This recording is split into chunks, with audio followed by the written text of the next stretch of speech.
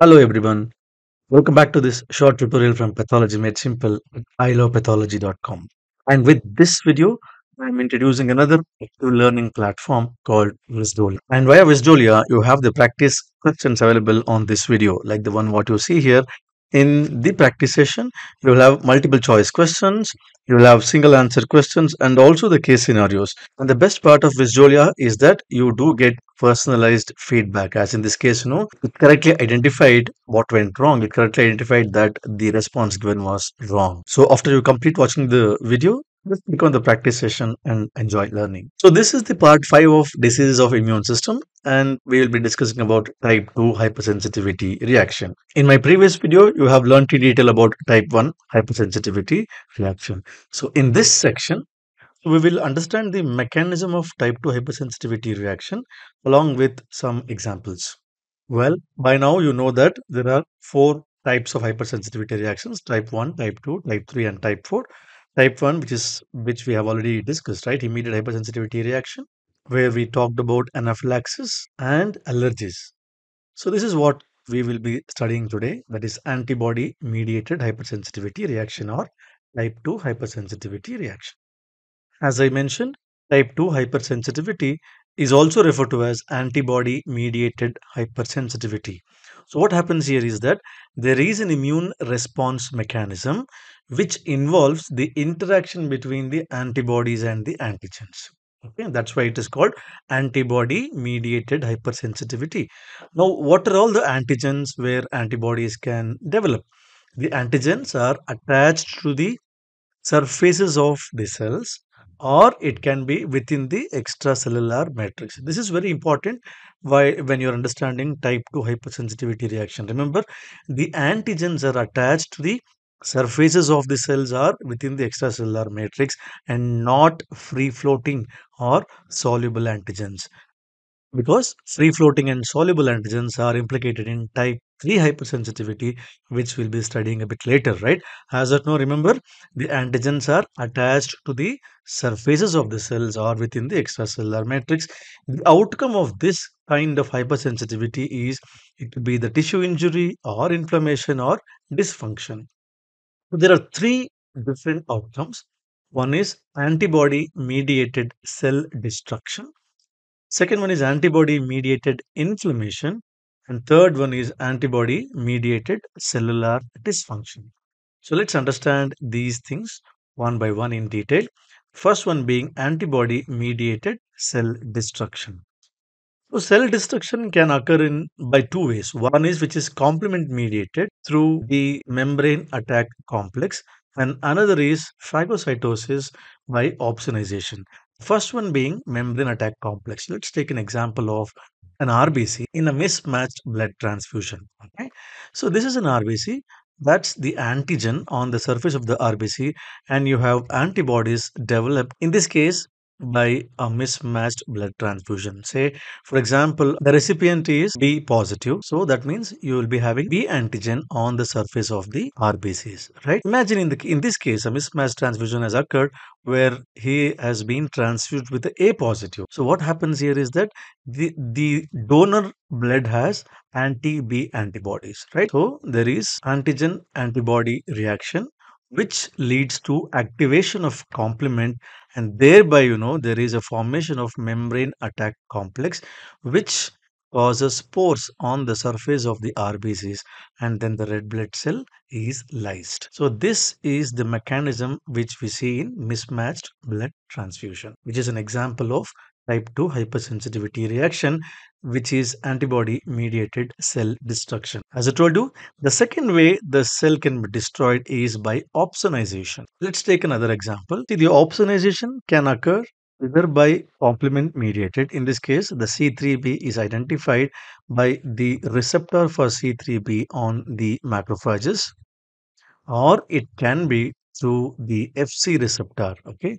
See, the FC receptor binds to the antibody on the surface of the red blood cells, and this antibody is usually immunoglobulin G or immunoglobulin M. So, what happens is that whenever there is a binding either by FC receptor or by the C3 receptor, ultimately it results in phagocytosis. So, this kind of reaction is referred to as antibody dependent cell mediated cytotoxicity, right? So it is this cell, that is a phagocyte, which destroys the RBCs, destroys the cell. That's why it's called cell mediated cytotoxicity, but it is dependent on the antibody. That's why it is antibody dependent cell mediated cytotoxicity, which is found. The example for this particular type of hypersensitivity is autoimmune hemolytic anemias. The second type of antibody mediated pathology is, in this case, the cells are not destroyed, but then it elicits lots of inflammatory response. So let us take the example of a glomerular capillary basal membrane. I'm talking about a syndrome called Goodpasture syndrome. Okay, so that's a glomerular capillary basement membrane.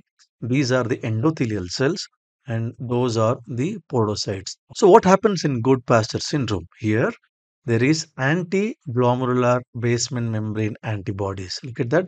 So there is anti-glomerular basement membrane antibodies, and because of the antigen antibody reaction, it results in chemotaxis, thereby recruiting more and more neutrophils, leading on to more inflammation. See, the antibody, that is anti-glomerular basement membrane antibodies in Goodpasture syndrome, is against the non-collagenous domain of type 4 collagen. So this can be in the kidney as well as in the lung. That's why patients with Goodpasture syndrome have both glomerulonephritis as well as pulmonary hemorrhage. The third mechanism, what we see in type 2 hypersensitivity, is antibody mediated cellular dysfunction. Okay?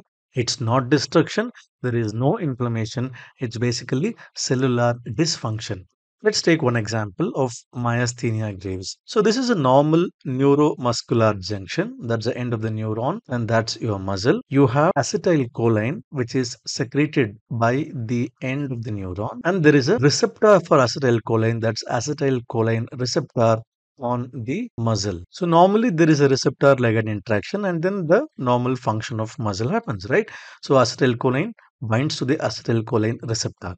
So what happens in myasthenia gravis is that there is an antibody which is developed against the acetylcholine receptor. So this antibody goes in, binds onto the acetylcholine receptor. The activity of the normal acetylcholine is blocked, and that results in hypofunction, leading on to weakness of the muscle and fatigue, which worsens with activity.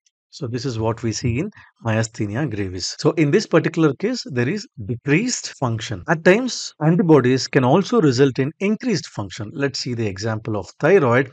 So that's the normal thyroid follicular epithelial cells. So this is a thyroid follicular epithelial cells, and you have a TSH receptor, that is thyroxine stimulating hormone receptor. So these are the TSH molecules. So normally there is receptor ligand interaction, which results in the normal functioning of the thyroid follicular epithelial cells.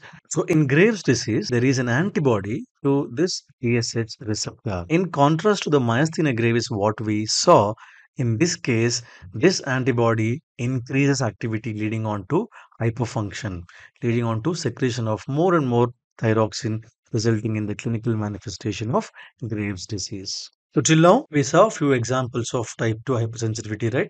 Let us see a few more. The first one being mismatched blood transfusion. We talked about it, right?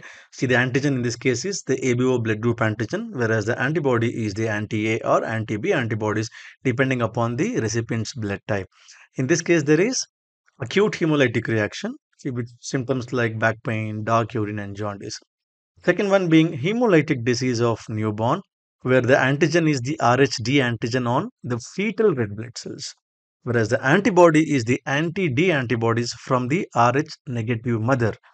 The manifestations include fetal anemia, jaundice, and in severe cases, it can result in hydrops fetalis.